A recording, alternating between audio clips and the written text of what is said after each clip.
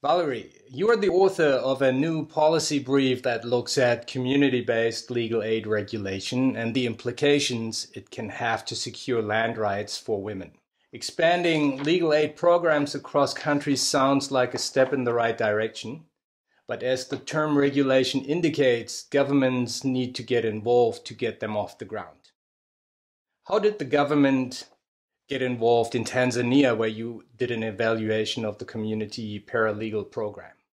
I think what's interesting about Tanzania is that there's really a mandate from the donor side and from the local NGO side to spread the programs throughout the country. And so there have been very strong proponents for these programs in Tanzania to reach people all over the country in very remote areas. And so quite a few grants and opportunities have been offered for NGOs to spread the program throughout the country.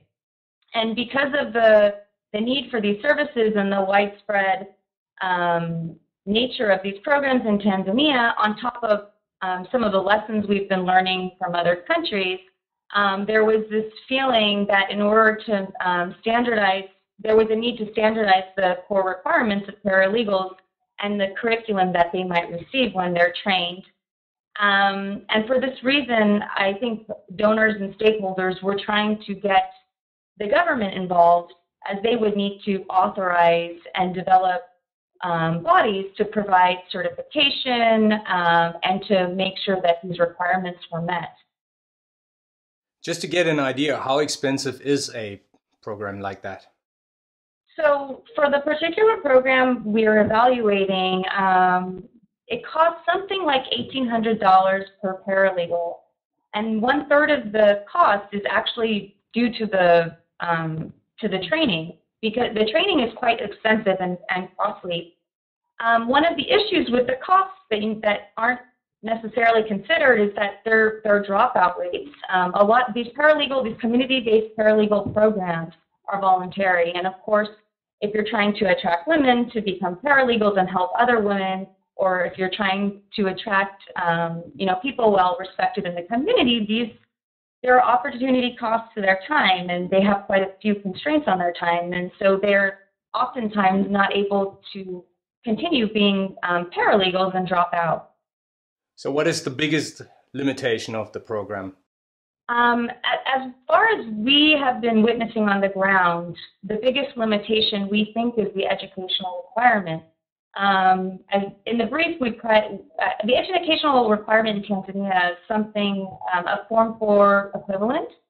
And since some of the programs in Tanzania have relaxed that requirement to Form 4 leavers, which means they might have taken the Form 4 class but not passed the official exam, or there's some other conditions too. But we show in our brief that this actually still involves the pool of applicants is still quite small when you impose this kind of requirement. And also, one of the limitations we find with this requirement is that many of the older, well-respected, or not older, but many of the community leaders that would be obvious choices to be voluntary paralegals that are well respected by the community and village leaders are often not chosen because they don't meet this requirement. And instead, what we find is you have young, maybe shy people that don't command the same respect in the community becoming paralegals. And obviously, this changes what type of programs might be offered in the future. You're touching on something that I find quite interesting is the fact that you obviously shifting the power relations. And usually the political economy reacts quite harsh when it comes to shifting that arrangement at the grassroots level. What do you think? Oh yeah, I mean we've seen cases where paralegals have been threatened by village leaders essentially because there's extortionary behavior going on within the village. Village leaders or ward governments might be benefiting from having legal fees or false accusations being made on people within the community. So we have definitely seen some tension in a very small number of communities between paralegals and the local political leaders. So what do you do about it? there's nothing we can do at this moment because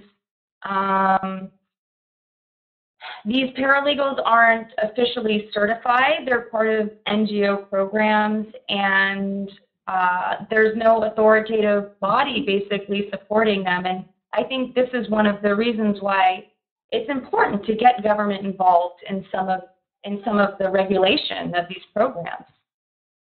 Okay, the policy brief you put together had 4 succinct recommendations to guide future legal aid policy. Also in other countries then, obviously. All of them are very technical and or practical in their application. What is the idea? To be very hands-on, or what are you trying to do with the recommendations? Maybe you can go a little bit into the recommendations. I think what we're trying to do is that make some recommendations knowing the environment and the context of these programs in Tanzania. And the requirements and the programs are all evolving over time, and people are learning because there's no official legislation yet. The Tanzania bill is being formulated and there's no authoritative body yet. And so the idea is what we try to recommend in this policy brief is perhaps consider relaxing the educational requirements. Think about things that are more accessible, that would allow a greater pool of applicants to be considered as paralegals, which is really important in these rural areas. So relax the educational requirement. Another thing that we try to recommend is maybe reduce the standardized training, which is now 24 days, to a core of 2 weeks, and then have more follow-up training. Another thing that we try to talk about is the training curriculum itself. What we found is and this goes in hand with our second recommendation, is some of the topics are quite unnecessary in rural areas, such as labor law requirements.